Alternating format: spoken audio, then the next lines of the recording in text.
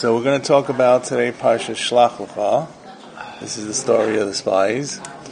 And Shlach Lecha. And in the Chumashim it's on page 798. You have to see the story just very briefly. I think you all know the story about the Meraglim. Okay. 798. Okay. So before we look at the story, what was the sin of the Meraglim? What was the Lashon Hara about the land? Well, let's go back again. Should they have sent spies? Whose idea was it? The people. They didn't have faith in what God said. Right. They wanted to be comforted. What's the word I'm looking for? They wanted to be... what's the word I'm looking for? Sorry, guys. They wanted clarity. Yes, reassurance. So God says, sure. Okay, Moshe, tell them they can send spies. One second. I had a paper here. I don't know what to do with it. Did I have any papers here? No, I had a paper here that ran off. I don't know if he took it or not.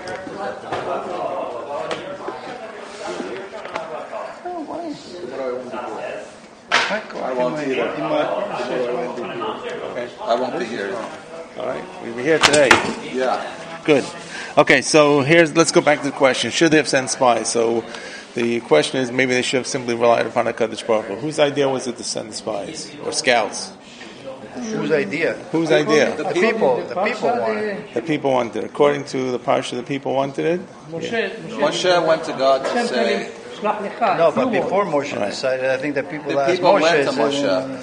So Moshe thought about it. there's three choices, aren't there? Either the people wanted it, Moshe wanted it, or Hashem or wanted the it. Almighty wanted it.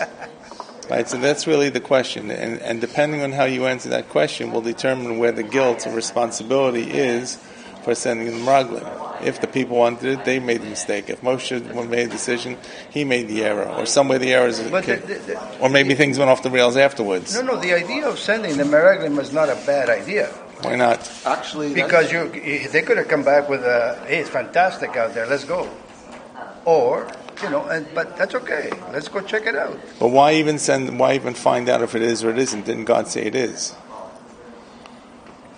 You gotta find out on your own sometimes. So you have to find it. Good point, though, that you bring up. What if they came back with all positive reports? Yeah, nothing would have happened.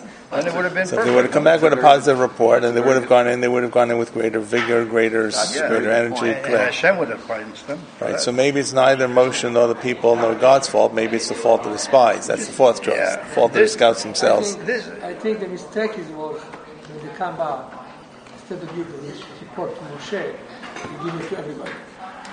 Oh, okay. Meraglim is a perish. Nobody knows what's going on. Right. Okay, so they should have reported to Moshe, the general, to tell him what it was, and then That's it. And Moshe would do what he did. I guess the answer lies in what happened after the spies got killed, the 10 of them. The 2 lived, who came back with positive reports. Right. And then what happens to the nation? Too late already. Well, the nation is forced to stay in the desert for 40 years. So that's we know the end of the story. We know the end of the story is not good. The question is, where does it go off the rails? Where was the flaw? Where did the flaw occur? Where was the basic problem? Every defeat can be traced to something that wasn't calculated correctly. The deep-seated flaw was the people not having faith. Okay. So Jeff is saying one approach. Okay, one approach, which is the people, God said, you're going into the land. They said, let's go. Everything until now that God said was good, right? No more, we'll get rid of the Egyptians. The Egyptians are gone. Amalek came, we'll get rid of Amalek. We'll go to Torah. Even when they sinned, the God moved on with them. So they should have simply accepted to go in to the land, and that's one of the approaches in the Medrash, clearly. Okay, so even the sense of sending spies was something that was not needed. Okay, good. So some have said that's not. I think Hanoch said it's not a bad idea. Did you say it's not a bad idea, or you said that was me? Albert said that it's not a bad idea to send spies because you want to. Why is it not bad? No, I think you want to be prepared. You want to scout the land and know where you're going. Correct. It makes sense. In other words, God said it's a good idea to go in. Recon, But you can't just... Living a world is not simply about living faith if you can actually figure it out yourself. You can't just say, God provide. You got to go out and get a job. Moshe, you guys, you and Albert, here's the point that I'm lost in. And I bring this up again. Shmuel, the prophet, was told to anoint King David while Saul was the king. Yes. And and God says, go anoint him. Then he comes back to God with a retort. Well, God, I'm scared for my life. Okay, fine, Shmuel, then do this and that. Okay. So why can't the Israelites, were told by God to do something, as Shmuel was, Yeah. why can't they go back and say, well, we want to make sure we're going to be okay too? So where's the difference in that dynamic? So what you're really asking is what was wrong with sending spies and coming back with a bad report? Well, I wonder. Right, so we're going to see that in the Ramban. Ramban discusses, once again, this is one of those critical Rambans, the crucial Rambans in the Torah, where the Ramban it's a very long Ramban. The Ramban goes out of his way to explain that maybe it wasn't such a bad idea to send spies. Okay, you told us we're going to go in, we got to figure it out. There was something, part of the mission went off the rails, but not initially sending the mission itself. Yeah, every military... Every nation go to fight, even if it says fight. Right. Sure. That is okay. Depends on how... Every war movie you see, they always send a group of people to look and see where the enemies are, where the armaments are, and all that. There is a fourth possibility. Yeah. It was nobody's fault. It was all according to plan. Hashem knew that they are going to fail, but that's it. We let them do what they want to do. But that assumes it's their decision. What? That assumes it's their decision. There's always at some point that maybe they'll overcome that. But In other words, but assuming that Hashem knows the future, that they will fail, means it's surely not God's idea. If you want to do it, you figure it out on your own. And I know you'll fail, but you'll figure it out. You've got to learn it yourself. yes. Sometimes you let people, there's two ways to teach a child to cross the street. You teach them how to cross the street, and then you let them get hit by the car. It's not a good idea. Don't try this at home. But sometimes you have to teach people to be successful by first failing. Right? And throw them in the sharks. you throw them in. We don't throw them in the sharks. You throw them in the deep water. That's it. That's Right. So there's nobody's fault. Maybe not. Because they were like a child. They didn't know that. So That's what they knew. That's what I think Dan is really trying to say is that the story may not be an error as much as a learning experience that the people realized they were not ready to go into the land. As difficult as it sounds, it took them 40 years to get over there being a slave mentality. They themselves couldn't go in. Their children went in. So the decision or the conclusion of the story is not as bad as it sounds, or may have been predestined already, because these people were still thinking like slaves, where, you've got to give me my food. Slave is less motivated to do things on their own. The slave simply does what the master says. Slave does not understand independence, where they were not really ready to fight for what they needed to get through life for. So here's the question. If we learn from our failures and not our successes, and if this was a chesed from Hashem to strengthen the Jewish people and grow, etc., then why do we say they were punished for all these years in the desert? So I'm not saying that I necessarily agree with this. Let me be very clear. I'm just saying, but you can see that the outcome of the whole story is not as negative as it looks, because in the end of it, maybe they would not have been successful in the land of Israel had they gone in right away. They were not fully equipped, mentally equipped, attitudinally equipped to be able to be successful here. Yeah. In the same vein, I see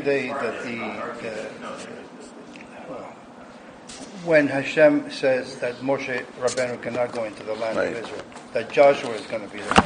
Right.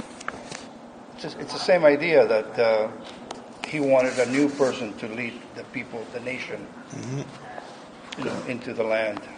Okay. Now, new mentality. Right. So I'd like to go through this, a very long piece of Ramban. Now, my challenge is I don't really have enough books to go around. So let's see how we can figure this out. So I have a Hebrew English. You have your Hebrew English? So you can share with Jeff. I have a Hebrew English version here that can work for these guys here. Okay. And there's a couple of Hebrew versions going around, and I have another Hebrew version.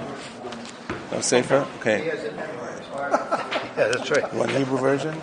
Okay, good. So it's going to be here. Okay. All right. So this is this long piece of Ramban. The Ramban is going to quote Rashi. And Ramban actually seems to say, the Ramban has to quantify what exactly the error is, because maybe this was not such a bad idea. Okay. So I guess rather than maybe reading the story itself, because I think you know the story, right?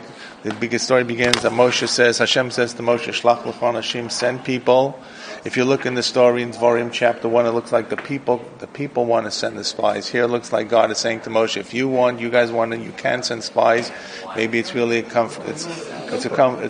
a compromise. It's a combination of both. The people want, and then God says, okay, do. Or maybe Moshe wants to do it. They send the spies, and Moshe tells them exactly what to look for. Moshe tells the people that they're going to go to the land, and you look how the land is. Are the people strong? The people weak? Few and numerous? Is the land good? The land bad? How are the cities? Are they open or are they fortified? How is the land? Is it fertile? Is it lean? And what exactly it is. So you know what? I've just changed my mind. I think I'd like to look at some of the psukim in the Chumash before we look at the Ramban, because you'll see what the spies come back with. Whose initial idea was it to suddenly... That's what we're trying to see. Right? Whose idea is it? That we've given a lot of varieties. God, people, Moshe's. Maybe it was natural. But we'll see what the Ramban says in terms of how it really was a good idea to send it. Maybe it was Moshe's idea. Maybe it was the people's idea. Maybe everybody thought it was a good idea. Okay, so let's take a look at page 798. And that's where I started with, and we got off track. 798, 799. So God, Hashem speaks to Moses saying, send forth men if you please, shlach lecha, if you want to send, and let them spy out the land of Canaan that I give to the children of Israel. It almost looks like God is responding to Moshe. It doesn't say, by the way, normally Hashem says do this, but shlach lecha, send for yourselves if you please, send out people if you please. What does it mean if you please? When did God give choice to things that we should do or not do? So it looks like there was a request, and God is responding. One man from each of his father's tribes you'll send, a leader among them. He sends them forth. And how many people does Moshe send? So Moshe sends out 12 spies, one for each of the tribes. And they're listed by names. They follow the tribe of Reuven, Shimon, Levi, Yehuda, Ephraim. Actually, they go out of order. They go Reuven, Shimon, Yehuda, Yisachar, Ephraim, Binyamin, Zvulun, Yosef, Dan, Asher, Naphtali, and Gad. And it gives their names as well. It's a very unusual kind of order. It does not appear to be the normal order of the tribes. Moshe sends them out to spy the land of Canaan, and here's the mission that they get. This is the key, verse 17. So Moshe says to them, you're going to go out and spy the land, and what are you going to do? Where are you going to start from, actually, in verse 17? You're going to spy out the land of Canaan, and he says, Aluz abanegam, go up from the south and climb the mountain. Why should they come from the south? They're in the south. They're in the south. Okay? So the natural shortest way to enter it is in the south. So therefore, see if the south is a good way to go in. Maybe the south is not the best way to go in. But first see if the short way is the good way to go. And then from there go up to the mountains, continue up through the Negev, and you'll eventually reach the mountainous area in Yehuda.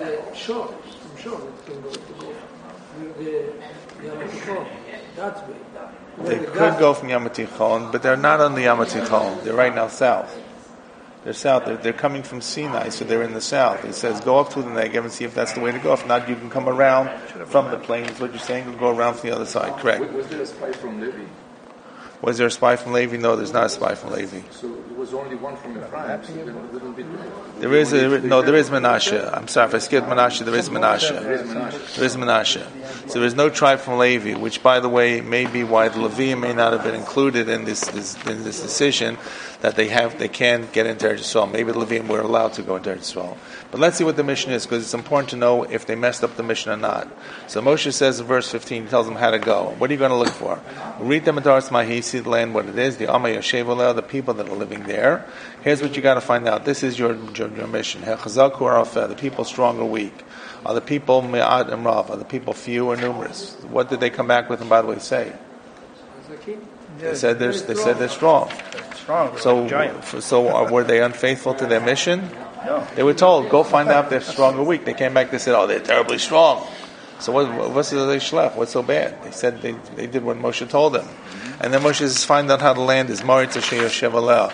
Hafazatavahim Ra, is the land good or is the land bad? When they come back and they said, land is good. However, the next part, Meharim Asher Yoshev Behenim Machnim Ephraim, are the cities open or are they fortified? They came back and say these were very strong cities. And how's the land? Umar Ashmin Ahim Razah, is the land fertile or lean? And the Yesh Ba'etzim Ayin, are there trees there? Are there not trees? Is it open land? Is it a forested area? And then you will take from the fruit of the land and bring it back. And it happens to be this was the time of the time of the grape season, grapes harvesting, and they actually bring back some fruit from as well. So they go up and they go up to the Negev and they come to Hebron. This is the mission, and they meet Achiman, Shesha, and Talmai, the children of the Anak. These are humongous people, giant people, and you'd be scared of them if you met them. Okay, they come to Nachal Eshkol. They cut off a cluster of grapes. The grapes are so big they carry them on a double pole. The pomegranates and figs, and they come back and so forth. They return from the end of the spying at the end of 40 days, and they came to Moshe and Aaron and the entire assembly of the children of Israel in the wilderness of Paran and Kadesh. They brought them back the report. They brought them exactly what they were supposed to find out. And they reported to them, and they said, you know what, we did our mission. We went to the places you told us, and really, you don't know if it's a good land or bad land. This is land of milk and honey. Right, but, and here is the fruit, okay? And by the way, milk and honey, we talk about the land of milk and honey referring to Eretz Yisrael. At one point, the people, when they want to go back to the land of Eretz Mitzrayim, they call it also land of milk and honey. So milk and honey is a generic term for land that is fairly fertile, as opposed to a desert. Desert, do not think of the Sahara Desert. Think of traveling outside Jerusalem, or out going to what's called Midbar Yehuda, the Judean desert, which has got a lot of vegetation, but has very few trees. So a desert does not really have trees. It is not necessarily completely bare. Just a hard place to grow a lot of things. You really got to work the land. The land is rocky. The land is hilly. The land does not have a lot of local water. However, what do we see? We saw the land, the people that lived in the land, they say in verse 28, they were powerful. The cities are fortified. The cities were very big, just like you asked us to find out. And we saw the offspring of the Amalek, of the Anak, of the giant, and we also Amalek was there. And the land has got the Amori and the Canaani and all over the place. And that's where they keep going. And then Kalev, stops them and says, before they go on, he says, you know what? We can do it.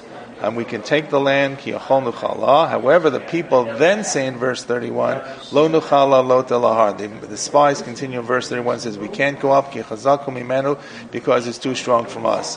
And here is where, and this is what Jeff said, Lashon Hara, in verse 32, they spread, how do they translate this? They spread the evil report on the land. Vayotziu dibata aretz ra. They spread an evil report about the land that they had spied, saying, the land that we had spied through, Eretz Ochelet Yeshvel, it's a land that eats its inhabitants, and all the people that we saw were huge, and we can't do it. And then the feeling were there, and we were like their eyes as grasshoppers and ants and so forth and so on. So why is it Lashon Hara? Well, first of all, Lashon Hara can be true. Lashon Hara is not bad. But in this case, it's meant Lashon Hara is not false. Lashon Hara is bad. If you want Lashon Hara, you accept it. Put some Torah. Right. In other words, so that means every word we speak is Lashon Hara, because it could be true, it could be false, no? So if something is public knowledge, it's not Lashon Hara, because everybody knows it. But if I share with you something about an individual that is negative, that does not serve your purpose and does not serve my purpose, I am spreading Lashon Hara about a person. So here it may be served a purpose. The purpose was because they're supposed to go into the land. But the purpose is they're saying we can't go in. You can go in if you want to So fight. Kale's response is, you're right, we can't do it by ourselves. We were never supposed to do it by ourselves. Hashem told us to do it. So it is Lashon Hara, it is true, but it's a negative spin. The land is just strong, the land has got giants, the land has got big cities, but it's a fertile land, and if Hashem wants us to take the land, Yachol Nuchala, we can do it, and the spies said we can't do it. It's not possible. But maybe what they're saying is we can't do it from this end, but maybe if we go a different route, we can do it. That's not what they say. They say it can't be done. They say it can't be done. Can't be done. Maybe from this end. And the people understand it can't be done. And the people realize it can't be done. The people give up hopes. All of life is about challenges, and life is not easy. Now, putting your life on the line, fighting to go take over a land is pretty difficult. Right. Especially if you expected it to get, to simply walk in, and you're going to get the land the same way they get the manna every morning. But they really have not said necessarily a lie until they get to the point that we can't do it. And also when they say Eretz Yoshveh, they didn't have to say that. Okay. Oh, they saw people. So They saw people burying every day. So what's interesting is they say Eretz Ochelot Yoshveha. They say that after Kalev stops them. In other words, the actual first initial report, which is interpreted very negatively by the people, which because they're saying we can't do it, but we can do it. The land is great land, but we can't do it. And Kalev stops them and says, yes, we can. And then they go on to say, oh, it's Eretz Yochel Yoshveha. So the Ramban will actually show you. We have to do the Ramban. The Ramban will actually point out that 40 years later, when Moshe speaks to the people about going into the land of Eretz Yisrael, he also tells them how difficult the land it is. So if telling them that the land is difficult is the problem, why does Moshe seem to say the same thing 40 years later, the next generation, in Sefer Dvarim, in his last words, where Moshe says you're going to go into the land, it's a difficult land, but Hashem will be with you and follow the mitzvah and you'll be okay. And that's the difference. 40 years later, Moshe says it's a difficult land, it's Eretz Ochelot Yoshveha, right? It's difficult people, big people, strong people, but God has said you'll take control and you'll do it. It's not without casualties, but you'll do it. And here the spies are saying we can't do it on our own and we can't do it, period.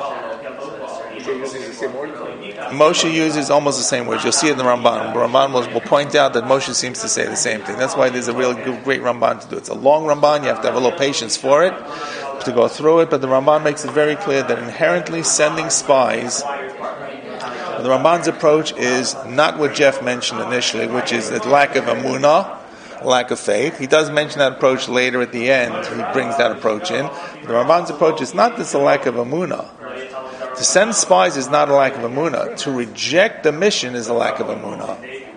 To send spies is natural. Anyone who goes out on a combat mission, anyone who kind of wants to attack an army, wants to send out to get reconnaissance. You send up drones today, right? That's why Iran shot down the drone.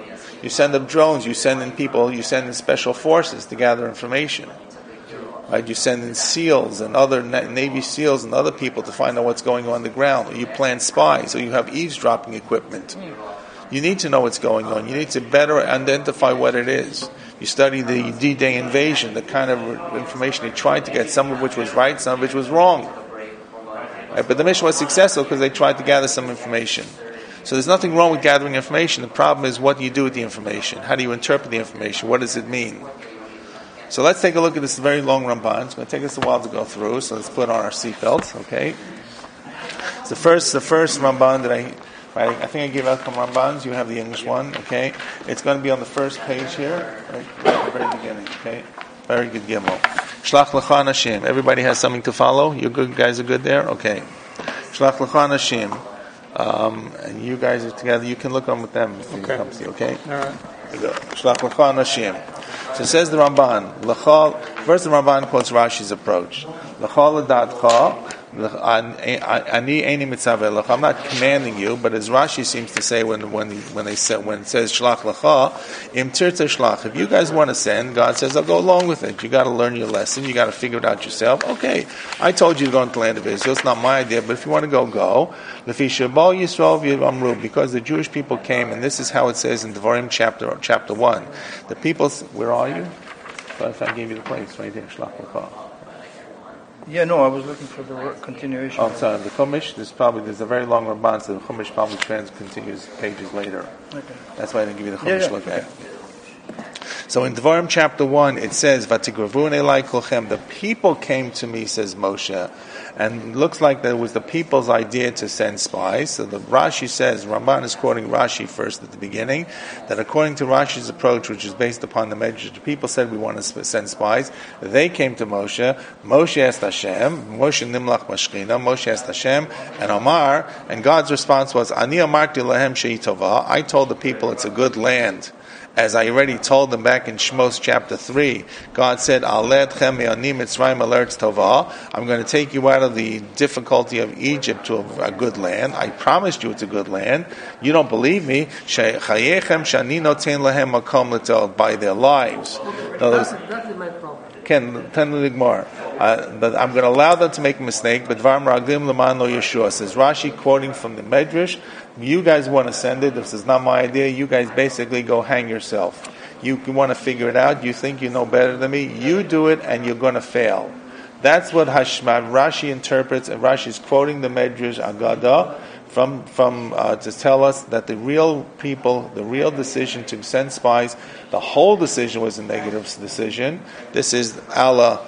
I want to keep saying it's Jeff's idea. It's not Jeff's idea. But Allah, the idea that this is along the lines that it's a break within the faith of HaKadosh Baruch Hu. God says, I told them it's good. I've explained to them this is good for them. They don't believe me. They're still arguing. They're still kvetching. Let them go figure it out themselves.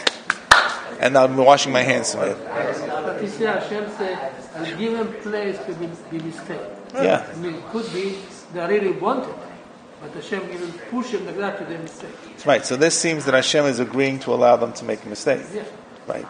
Which is difficult, as Chanoch is pointing out, because usually God allows us equal opportunities. God doesn't let us make mistakes. And what God is really saying is, I'm going to let them make their own decision without any divine inspiration, without any help. And you know what I know? I know in my premonition, they have Bechira Chavshit, they have free will, but I know if I let them up to their own walls, they're not going to be successful. Okay, but how do you convince the people with that?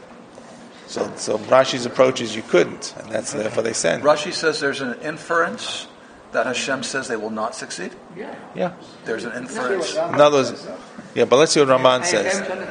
Right. So this is Rashi's approach, and that's what the Ramban is going to really take down or attack or disagree with. I don't want to say take down, but disagree with, because Rashi's approach places the blame. That's why I said you got to look for the blame. Is the blame the people, the blame Moshe, the blame the spies, or the blame the Almighty?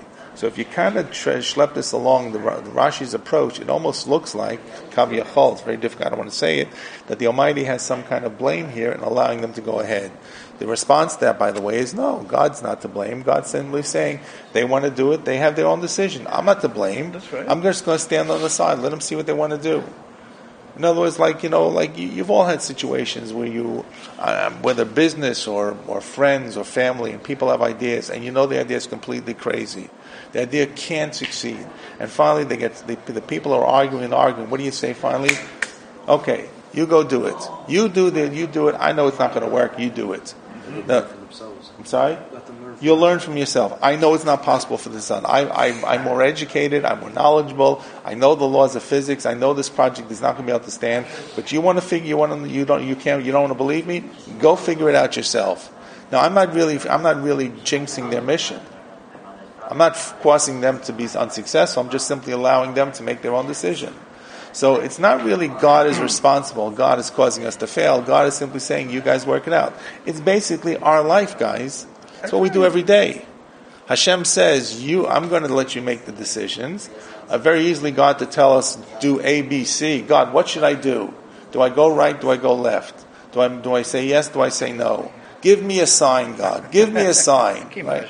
How many times do you say that to yourself? You don't say it, you feel it. I wish God would give me a sign. There's no sign. What's God saying? I'm not going to give you the sign. You got to figure it out. Yeah. I've given you the ground rules. You have a general sense you of. ask from Hashem, give you help to take the right decision. You ask them. The other two, please help me with the right one. Right. But here, Hashem says, what? I let you be mistaken. Don't go the right. No, but in other words, I don't think Rashi is saying is. Lo, ani noten lachem makom litot. I'm giving you a place, an opportunity that you can make a mistake. In other words, I give you an opportunity to say right, an opportunity to do wrong. You want to make this. I'm not saying you'll come back with a negative report. You send the spies. Maybe the spies will come back. Everything will be positive. Everybody say, yay, God was right. Let's go do it. But I'm going to allow you the opportunity to fall on your face if you don't figure it out correctly. So it's not really that God is culpable. God is simply more laying hands off. So, but the decision, therefore, really, the approach underscores the fact that the Jewish people broke. They should not have sent spies because God already told them the land is good. But, Rabbi, we always ask for Hashem, please, give us the right decision. We know it too, but we get the right. I don't hear the answer. I promise I don't hear the answer. I don't hear the answer from Hashem. So what I do in the end is that Hashem help me. Yeah, correct. So I don't know is Hashem helping me or is Hashem is saying I'm going to help you because I already told you what to do in the past. So here Hashem not help them. Period. That's correct. Because yes, it's not. But isn't it very human to be discouraged? The same way we have a meeting, I won't be able to do it, and you need the encouragement. Yet you can do it, and you do it. So in fact, there was some of that encouragement coming from Kalev and Yeshua. Remember, it's a split decision. It's not an equally split decision, but 10 against and 2 for. It happened to be the people sided overwhelmingly with the spies, the negativity. But it wasn't 100% bad. It was 80%, 8 to 2. They just needed some encouragement. The encouragement with land is good. Yeah, That's why I said the other part, the unspoken part is, yes, they need encouragement, but can they be encouraged? Or at the end of the day, is this whole story an indication that they really weren't able to do so? Like the person who has this idea for the project, they don't know the laws of physics. They think they can put up this hut, put up the shack, and the laws of physics say it's not going to stand, and they're going to do it themselves. Now, if they really sat down and thought hard about it, instead of running pig-headed to do it, they would probably put up stronger beams, more reinforcements, but they say, it can stand up this way. But whose fault is that? It's their fault. It's not discouraging. They just didn't do their homework. Anyways, this is approach number 1. I don't say that you have to like it. I don't say you should like it, but the Ramban does not. We don't like it. Okay? So it puts God in a bad light. It also puts, by the way, not just God in a bad light, it puts Moshe in a bad light. Because Moshe takes the request of the people, he's their emissary, he's their advisor, he's their leader, he should have shut the people down. Instead, he goes to Hashem. The people came to Moshe and they said, what should we do? We want to send spies. What should Moshe have said? I've been speaking to you guys here, not me. Moshe says, I've been telling you all along it's Eretz Tovah, it's a good land. So says the Ramban, V'yesh kan l'shol, and therefore the question that Ramban asks, and Cain, Moshe Moshe himself is really culpable. Because if you look in the version in Devarim chapter 1, where the people come to Moshe, so Moshe says, Vayitav b'davar b'nai hadavar. Moshe said it was good. I thought it was good. We sent spies, and guess what? It fell apart. So therefore, why Moshe becomes equally culpable as the people for sending through the mission? And therefore, why does Moshe even here say, V'lomar ma'lohem binyan haaretz? And why does Moshe say to the Meraglim, Hatavahi imra? Why does Moshe say when he sends the Meraglim, go and see if the land is good or bad? Moshe already told the people it's good. How does he know? That's interesting. Because God told Moshe, He said, I'm going to take the people out of the Ani Mitzrayim, I'm going to take them to Eretz Tovah, and now the people said, we want to find out if it's good or bad. Moshe's response should have been, I told you it was good. God already told me it was good. Yeah, but he didn't tell the people. But I did. I've told you. Now I'm going to tell. So if he didn't tell them, he's going to tell them now.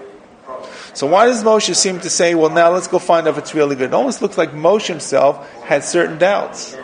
Right?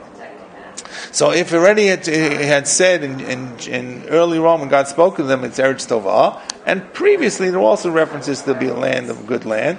So why is it now Moshe suddenly reopening this as part of the mission of the spies to say, find out if it's good? Moshe already told the people it's a good land. And that's one question. Second question. So maybe Moshe is the guilty party. Second question, Ramban. What did the Meraglim do that's so bad? Ki Moshe Malohem. Moshe told the people, and we just saw this in looking at the Chumash when we started today. He says, Uritem Adarts Mahi. He told the Meraglim, go see the land, what it is, and see it's A'am, Adarts Mahi, the land, Arts Arma Yesheva, the people living there. Chazaku Arafez. Are the people strong? Are the people weak? Hamadu and Rav. Are they few? Are they many? And Moshe said, find out about the cities. Are the cities built, not built up? Are the cities fortified? Are they open or are they fortified? The Meraglim had to come back with a response.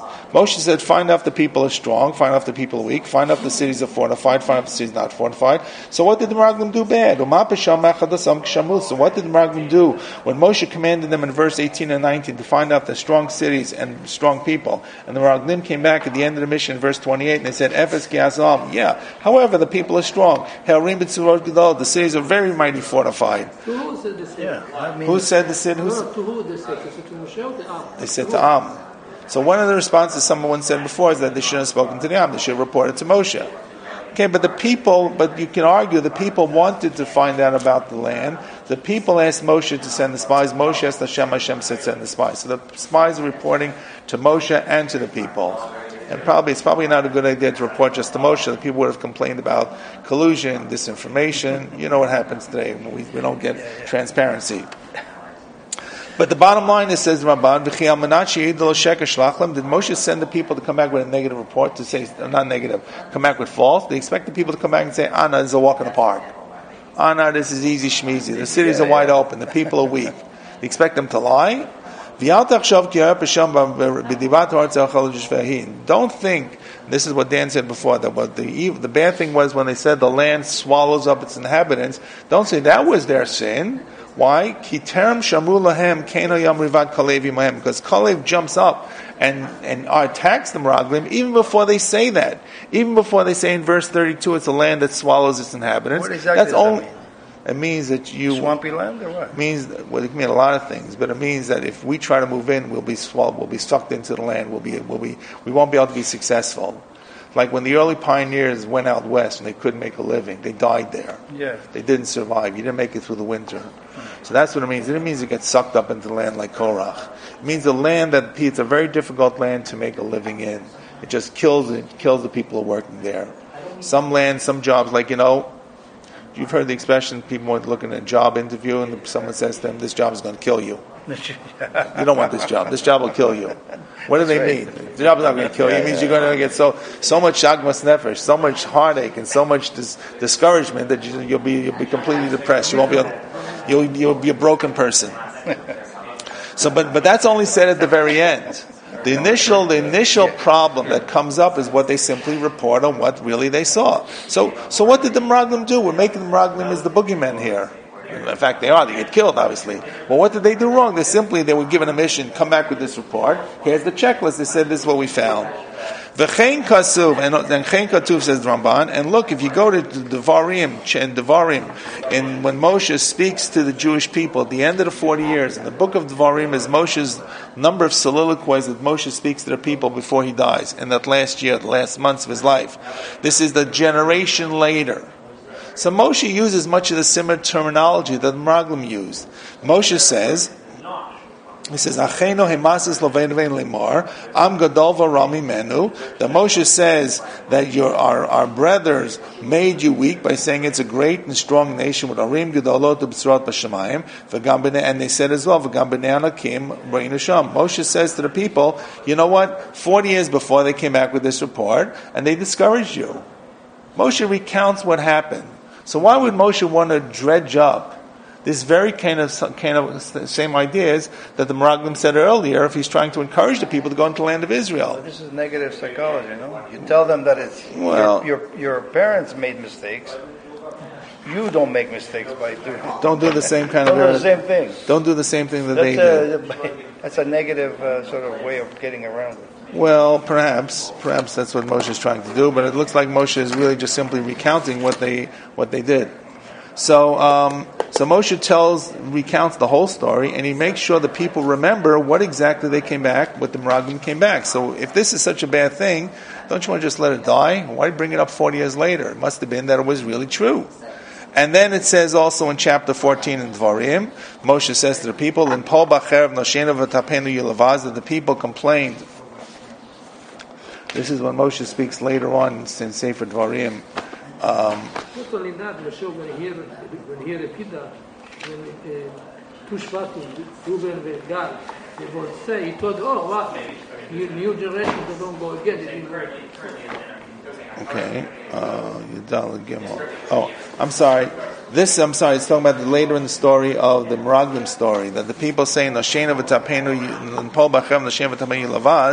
so later in, I'm sorry, I wasn't listening carefully, but Moshe here says, in recording the story, that the people were complaining, why we want to go to Israel now? This is the story that's taking place now with the Meraglim.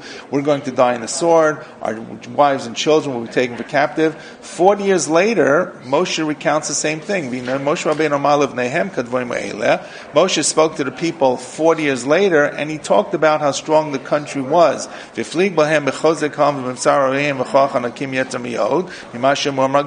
speaks in Dvarim chapter 9, when he speaks to the next generation, he says how strong the people actually are at that point, almost to discourage them, almost, if you think about it, to discourage them the same way the Meraglim tried to discourage these people. So Moshe is talking about the people are going to go into Eretz Yisrael, and Moshe says to them as follows. I'll just read you very quickly chapter 9 Dvarim.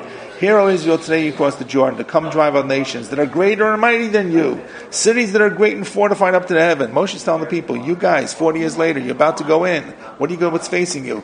People are greater, people are mightier than you, cities are fortified to the heavens, are great and lofty people, children of giants, the same term. You knew and about whom you heard, who can stand up against the children of you giants? So these are the last words of Moshe. So what does Moshe say? Hey guys, you're about to go into the land, and the land is a difficult land. It's got giants, it's got strong cities. Why would Moshe say this as his last words of encouragement to the Jewish people? Isn't that exactly what the Meraglim said that was discouraging? Right? And the answer, by the way, is the next line of what Moshe says in 40 years later. He says, You'll know that Hashem goes before you. He's a consuming fire. He'll destroy them. He'll subjugate them as Hashem has spoken to you. So in other words, Moshe continues and says, yes, they are big, they're strong and everything, but God's with you. In all fairness, they knew that before too. That God was with them? Here or 40 years later? No, 40 years before. Yes, they did. But the Meraglim didn't say that. That's where things go off the rails. In other words, what the Ramban wants to say is the idea of sending Meraglim and coming back with a mission and talking about the strengths and weaknesses and difficulties of attacking the land is not a bad thing. Right. This is what you want to do. The problem was they never said, but God will take care of us. God will help us. But they've heard all that before. One at a time. They've heard all that before. All that after Muhammad Sihon Ve'or. Yes. The Israeli go when they saw how strong God was. Yeah. Okay, maybe. But So Hanoch was saying they've already had experience against some of the kings on the east side of the Jordan. They saw that God can be victorious against them. Good point. Yeah. Yes? No, I was going to say that the whole history is based on the fact that Hashem is with them. Yes. From the beginning, right from letting go from Egypt. Correct. So we all agree with this. So all I'm trying to say is where the Ramban is going with this approach is not the problem what the people had an idea. They came to Moshe. Moshe said, I'm not sure about the Let me ask God. God said to them, it's a bad idea, but if you guys want to do it, go hang yourselves. This is not a bad idea, says the Ramban. Medrash seems to say that God didn't feel this was a good idea. Ramban says this was a great idea. You guys are clever. You want to go tackle land. You got to find out the strong points where you can exploit things where you can. The problem was when they came back, they only gave the report without giving the understanding of what the data was. The data said that you can do it. Hashem is with us. Hashem wants us to go to the land. Well, it was a self-serving report too. It may have been self-serving, correct, as the Medrash says. They wanted to keep their jobs, says the Medrash.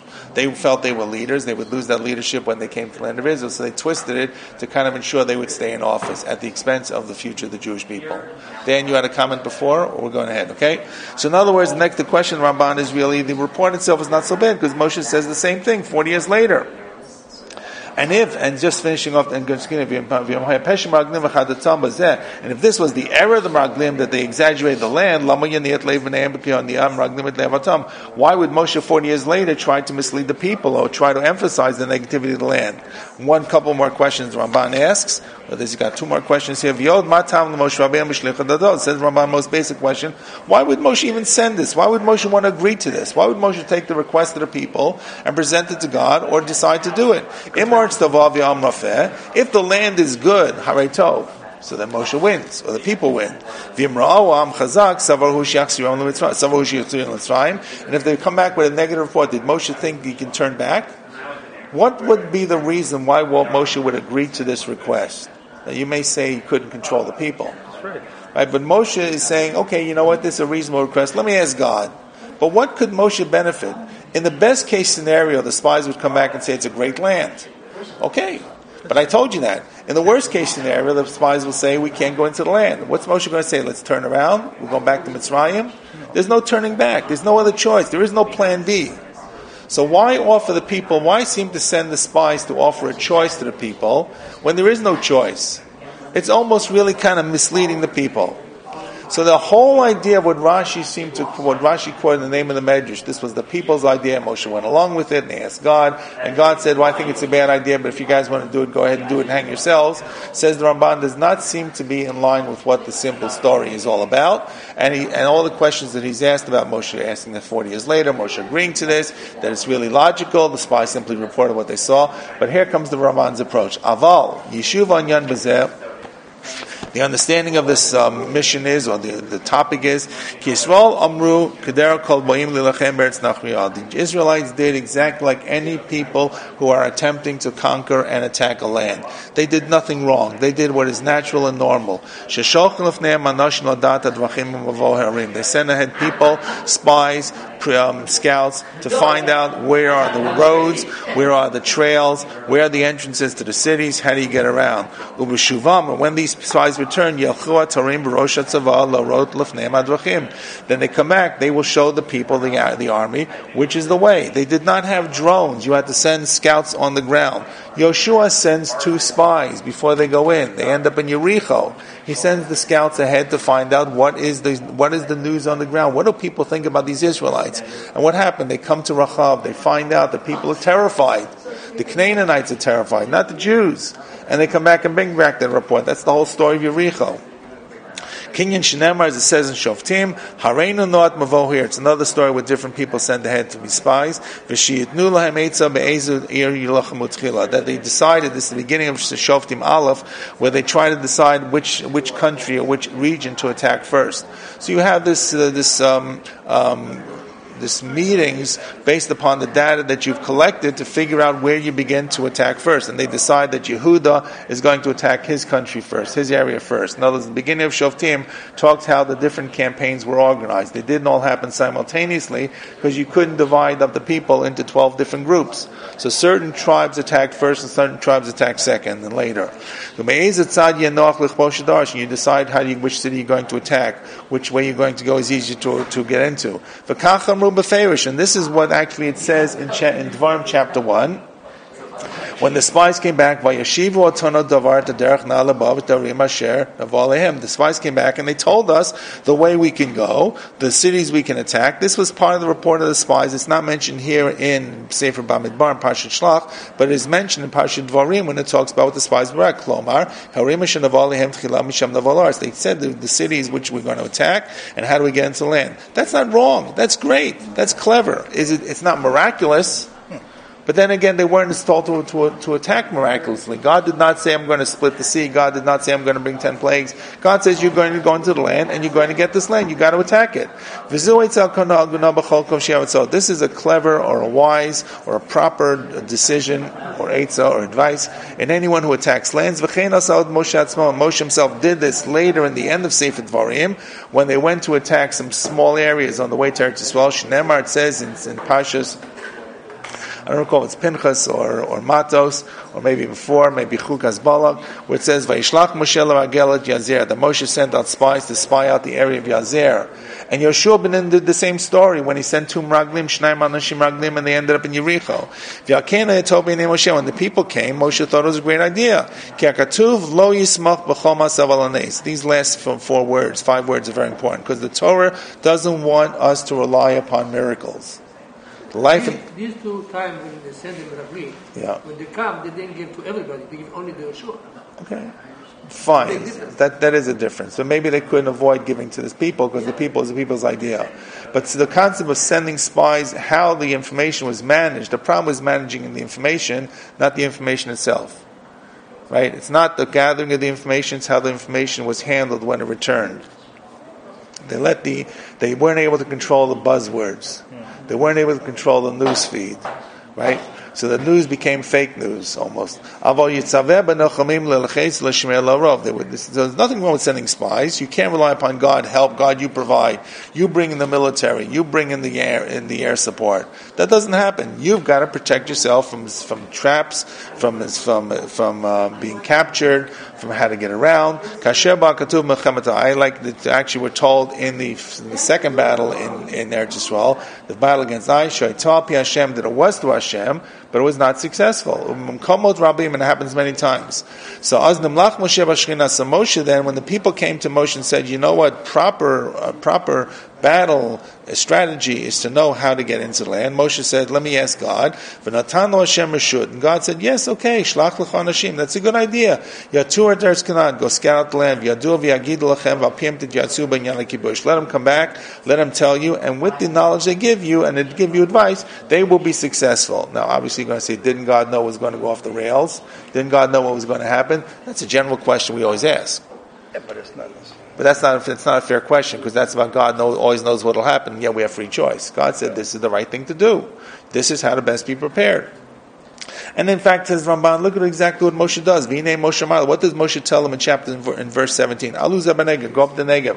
Why did Moshe say go up the Negev? Aluzah b'negev, derech ha'negev. She'edu otam yoshvei beretz ha'negev mipater v'ach she'yisrael sham. They want to know the people in the south, because that's where the Israelites were. Sinai is in the south. So the people are somewhere in the Sinai Peninsula. Going up north into the land of Eretz Yisrael, which will be the way they go in, is through the Negev. 40 years later, by the way, they don't come in that way. 40 years later, they come in through Jordan. They come in through the Jordan River on the east side. They're in what is today Jordan, and they cross. But right at this point, they're in the south. So that's the way Moshe says, find out the south, because that's going to be the first attack. Find out Hechazaku, is it going to be strong? So we'll have to be very careful. Have to allow a strong army. Are they strong cities? Are they fortified cities? If we go to fight against these walled cities, we're going to need to build, and the Ramban is using terminology that he's acquainted with in medieval conflict, where they build siege machines. So we'll need to build up ramparts, we'll need to build up siege walls, we'll need to build up earthen walls so we can attack a walled city. Whatever, no, the Ramban is simply saying, if it's an open city, you don't have to go through this kind of thing. So we need to know how to best be prepared. If we're going to fight a city, we need to start building the armaments now, with their different armaments for different types of landscape and different types of geography. If the cities are too strong, we'll go around them and we'll attack from a different side. Find out about the land. Find out if the land is great, find out if the land is good, if it's good, not good. Because if the land is bad, not that the land is bad, it's not a good land to be able to attack. If the land is not fertile, so we don't want to attack non-fertile land, because we won't be able to get a foothold. We want to attack land that's fertile to put in our first settlements, begin planting and growing. It's fertile land, tova, and then we can keep going in. If the first land we end up as swamps, we're in trouble. Because these bits of spies went up to Har Mori, which is near Hebron. They went further up past the Negev all the way in. Even Yoshua did not attack, did not conquer the entire country. So Moshe wanted to find out about the people in the Negev. Should I go right into the Negev? Should I go around the Negev? Where should we start, and so forth? And it's possible, says Ramban, the fact that Moshe already knew the land was good. Remember, the Ramban said, why would Moshe send spies if he knew the land was good? What's in it for Moshe? So that's Ramban turns it around and says, you know what? The fact that Moshe knew the land was good, as Moshe said to them earlier on in Shmos chapter 3, that God is going to take you al Eretz Tova Rachava. So the fact that Moshe knew the land was good, he was kind of setting up the system to win. He told the spies, come back and make sure that you take note of being a good land, like I promised you. When you come back and say, you know what, the land is good, like Moshe told us, everybody be encouraged to go on. That's why he said to them, be strong, go strong, and bring back from the fruit of the land, that they'll see. People see how great the fruit was. This big chunk of grapes, this big cluster of grapes they're carrying with 2 poles. The grapes were either thick or big or fat or whatever it was, so that it will show the people that it really was good. So, says the Ramban, so this was really all logical, and the fact that Moshe threw in to come back and let us know if the land is good was really to encourage the people, because Moshe knew the land was good. Now, says Ramban, he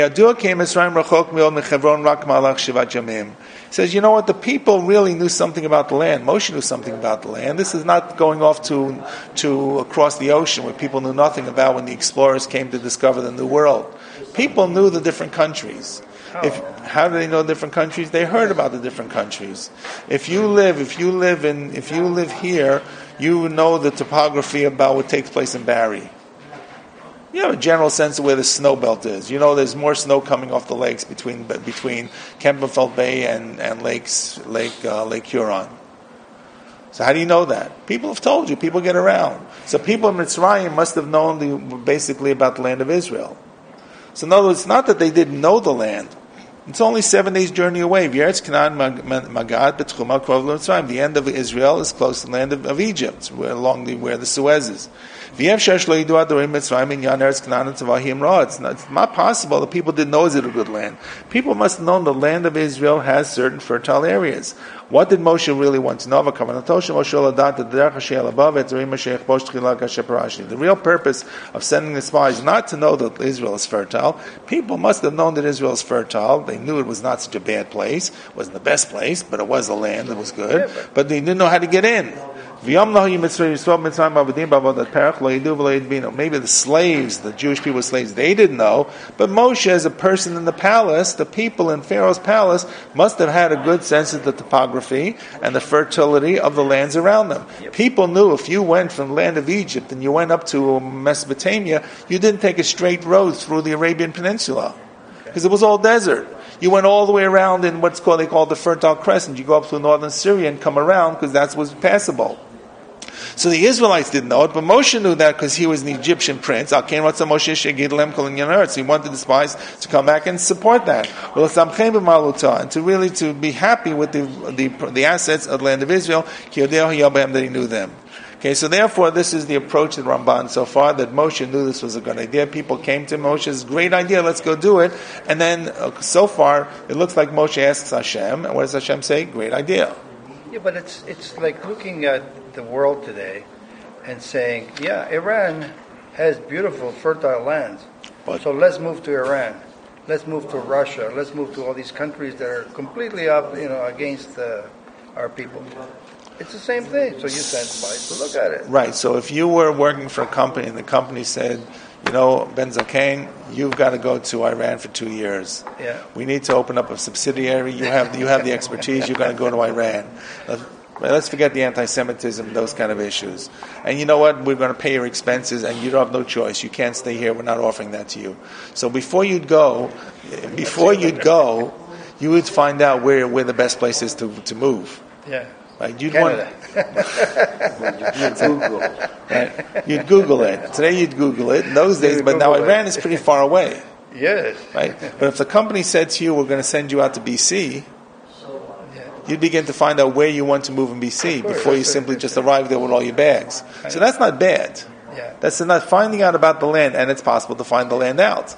So that's what the Ramban is saying. The fact Moshe, the people, it's easy to find their information. Moshe must have known, living in Egypt, what the neighbors were all about, what the countries were. The people, as slaves, did not know. I know. And I'm thinking of coming from Morocco. If somebody told us that the weather in Canada was going to be the way it was, you wouldn't have come? Because I remember the first winter here was a death. So far, the Rambam so far, the Shalach Lecha is mamish for Moshe's sake to bring the people into the same level of knowledge that he has. So Shalach Lecha looks like God is saying that this is a good idea, and Moshe thinks it's a good idea, and it's a good idea for Moshe, correct? So Ramban's going to tweak this in a moment. What you understand what the fellow is saying? Why is he speaking with God? What's God saying to Moshe? Where does God get involved? They should just send people. I'm not sure if that's what you're saying or not. Maybe I'm putting more into your words. No, I'm saying that the lecha, the people that you're sending, it's a good idea. Send them, but it's for your sake that you're sending them.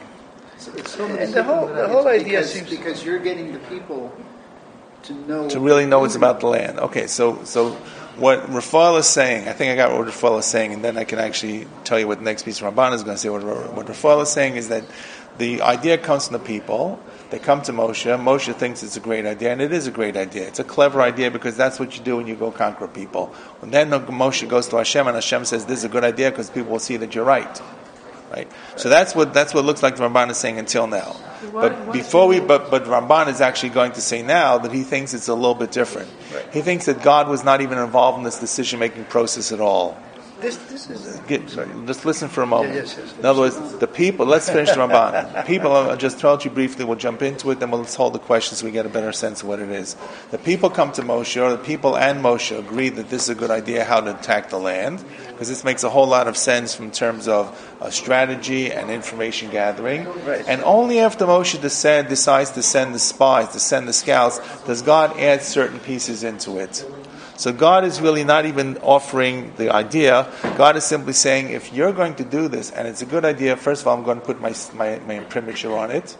I'm going to sign on it and tell you that you can use my signature as well, which will give it added impetus, and not only added impetus, but the fact that Hashem wants it to be successful can help it be successful. Hashem is not Hashem is saying go do it and hang yourself. God is actually saying the other way around. I'm going to agree that's a good idea. Not just that people will learn that you're right, Moshe, because that's the right thing to do. And then the Ramban says something else. And if you're going to send people as spies, Moshe, I'm going to tell you something else that I'm going to think is you should add to your plan. And this is what the Shlach Lecha is. God says, if you're going to send spies, don't just send two. Why not? I'll tell you why. Because don't just send from a representative group of a small number of your nation. Have the representative scouts be completely representative of the people. So that, you know what, it's all for one. It's supposed to be quiet. Nobody will know. It's not supposed to be quiet. It's actually supposed to be collecting information, because this way everybody will buy into it. They're the ambassadors. They're the ambassadors for each of the tribes, and all the tribes will now come together and will say, this is a great idea. We have the information. My rep went and brought back the information. It's going to help me. Your rep brought the information. Will help you. We're all into this. So Hashem feels that even if there is some kind of disagreement, there are enough people around that you can have a variety of opinions that the ultimate decision has a good chance of being successful. God doesn't guarantee it. They're still making their own decision. But Hashem saying, Shlach L'cha is not even about making the decision. It's simply, you've made the right decision. You made the decision, and the decision is good. What I'm just going to simply add in is secondary pieces of this. Yes, put my name on the bottom. Send it out under my signature. Right? Or say that Hashem thinks is a good idea too, which will give it greater impetus to be successful, both in terms of merit and success and people supporting it. And second of all, make sure that you have representatives equally spread around. So let me do that piece inside V'yanira. Sorry, just one point before that. Yeah. In the jury system, where a person is being tried, and quick, because I want to get into this. So the innocent person is found guilty. Yeah. And they go to the death chamber, and that's it. Yeah. So the thing is that these men also made decisions, but they made the wrong decisions. Well, they made a wrong decision. We have to find out what the wrong because decision is. Because either they were in a hurry to get home to have supper, or their wives are working, and they have a party to go to. So there is injustice in any system of justice that can happen. But the idea of a jury system is, first of all, your trial by peers. Yeah, so trial the same by 12 spies. Okay, and also importantly, the fact that you have a number of jury people, they can banter back and forth. Sometimes you have a deadlock jury. Okay. You have jury people, you have 20 jurors, and 18 feel guilty and 2 feel not guilty. And then they get sequestered, and they got to argue back and forth to convince either the 2 or the 2 have to convince the 18. And hopefully they come to a decision, or otherwise it's a deadlock jury and the whole thing falls apart. Even though there's 18 in favor and 2 against? Right, the jury has to come to one decision on behalf of all. Okay, let's go to Ramban. And this is what says Ramban, what I really think is happening here, and this is where he says what I just told you about.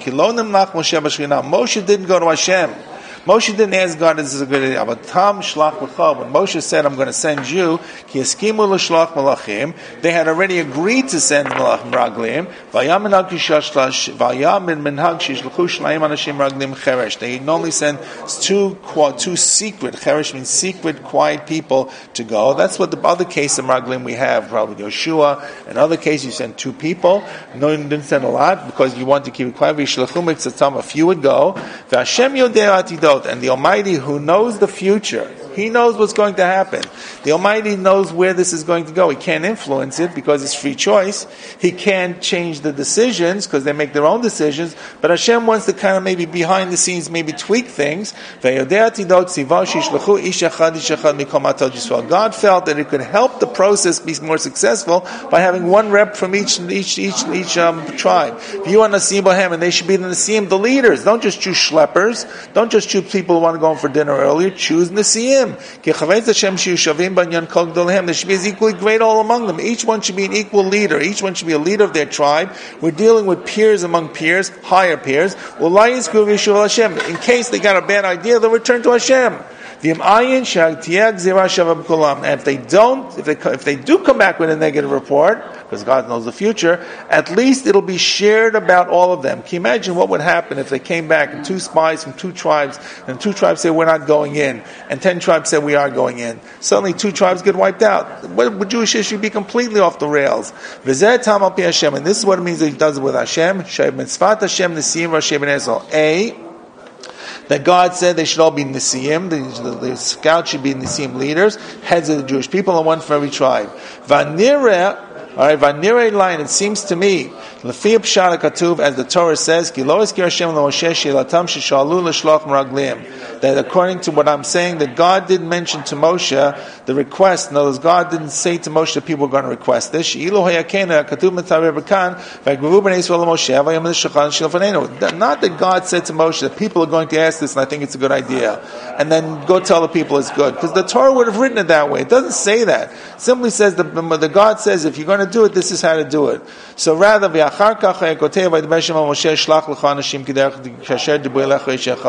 only later would say God would say to Moshe, do what the people told you. Rather, God is coming on at the very end. The people asked to send the Meraglim. Moshe thought it was a great idea. And then, so Ramban even tweaks it a little different than what I said. The people came to Moshe. Moshe thought it's a great idea. Then Hashem said to Moshe, you know what? You're here. I hear Moshe, you guys are sending Meraglim. And he said, sends people. Go send people together. I want to add a couple of new ideas to what you're doing. Not that I'm telling you what they're going to do. You've already decided to do it. I want to answer a couple ideas. God wanted to make the shlichut, this mission, according to His command. God wanted His name to sign on to this in order to give it a better chance of success. And therefore all of them went to Moshe. They came to ask the request to go and so forth and so on. And that's really what's happening here in terms of the Meraglim story. And we haven't really told you how it goes off the rails. And this is the way the story takes place. And the Ramban goes through, we'll just skip the next paragraph or so. And at the very end, the Ramban says, I'll give you a third interpretation. So Ramban basically says what I've said until now, right? We got this piece. And they're sending the spies, which is good. We haven't told you how it goes bad. Then the Ramban says at the very end, V'yadad Rabotenu, what was their sin? This comes back to what we mentioned at the beginning, then we'll take the break. V'yadad Rabotenu chadu b'yamram nishlachan hashim lefanenu. We're going to send people in front of us. Bavur shem roim et yishuat Hashem asher yaselu tzmin. We're going to find out what God does to them. V'hayalelem lelechet achrei ha'nan el asher shama haruach lelechet. The sin, according to the Medrash, is quoting a different Medrash in Rashi, is that the people even sent spies. They decided that Moshe accepted them, l'malot havatam, because they had a lack of bitachon. This is pretty similar to what Rashi said. God accepted their evil. God accepted their negativity.